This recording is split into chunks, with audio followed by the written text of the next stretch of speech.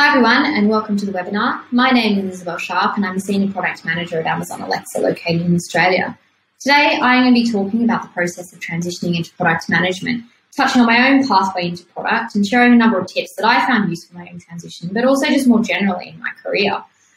Product management is an interesting career pathway because despite existing for decades, it wasn't particularly well known until it really started to gain momentum in the years before the pandemic. And then, of course, exploded during the pandemic to become one of the most in-demand jobs. And as a result, there really isn't a linear entry point into product management. There isn't a degree that you can complete, and there isn't a particular background that you need to have. And while that may seem loose, ambiguous, broad, confusing, it's actually incredibly advantageous for those that are trying to get into product because you're able to transition into an industry without a specific background, and businesses aren't going to pigeonhole you into needing to come from a specific background.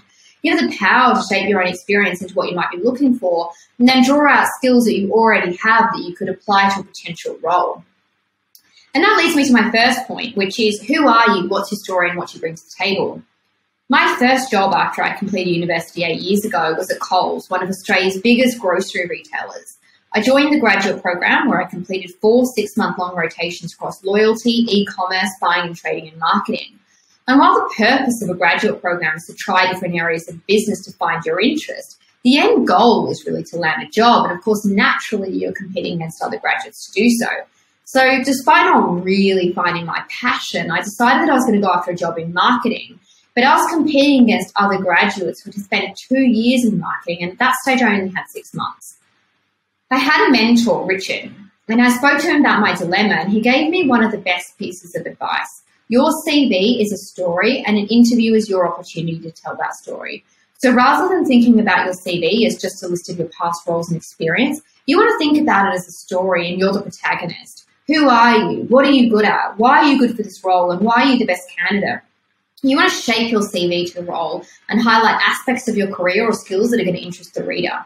So for example, if you're like me and you came from a background in digital marketing and you're going for a role in product, you want to prioritize communicating your strategic thinking, your communication skills, your ability to analyze and interpret data and problem solving over skills such as content creation. Your content creation design skills are still worth mentioning and they're still important in the role of a product manager, but they're more complementary rather than the anchor skills or the core skills that are really going to interest the reader or hiring manager.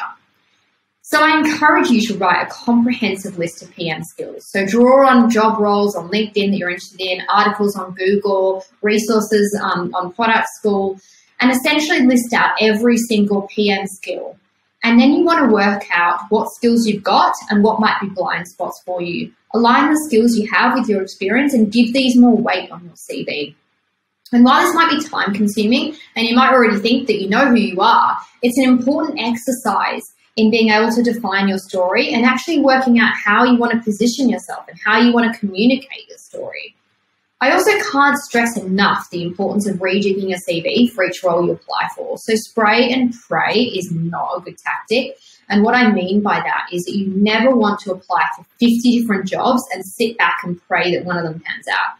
Be strategic in what you apply for and focus on quality over quantity.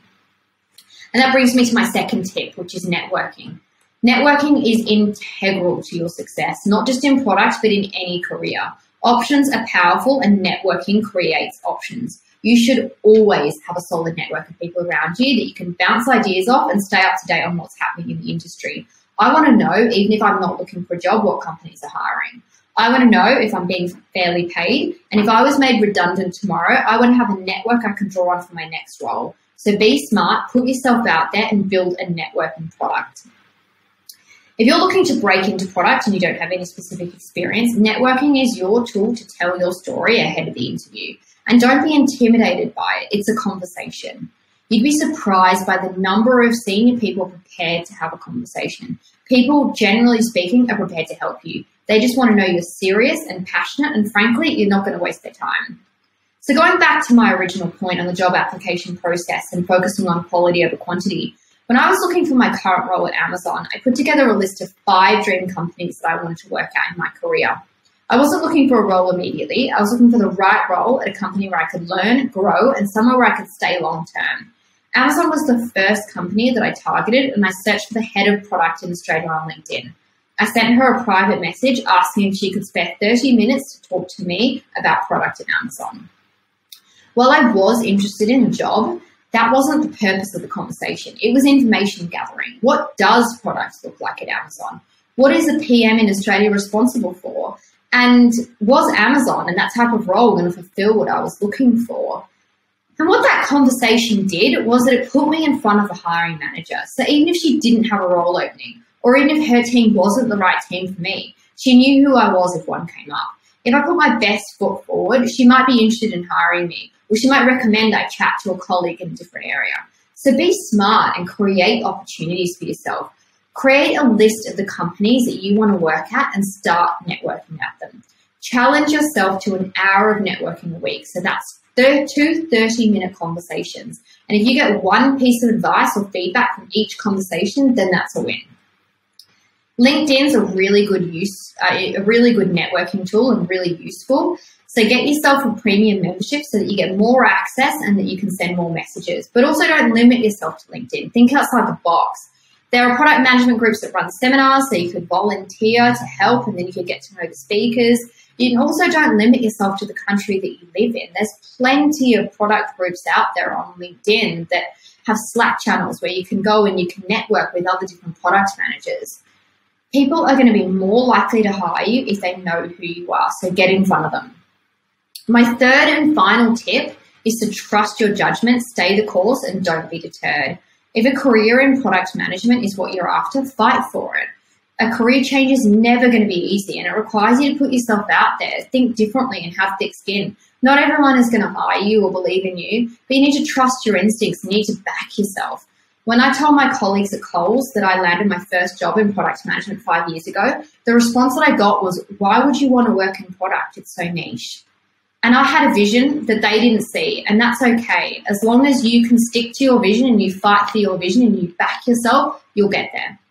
Thank you, everyone.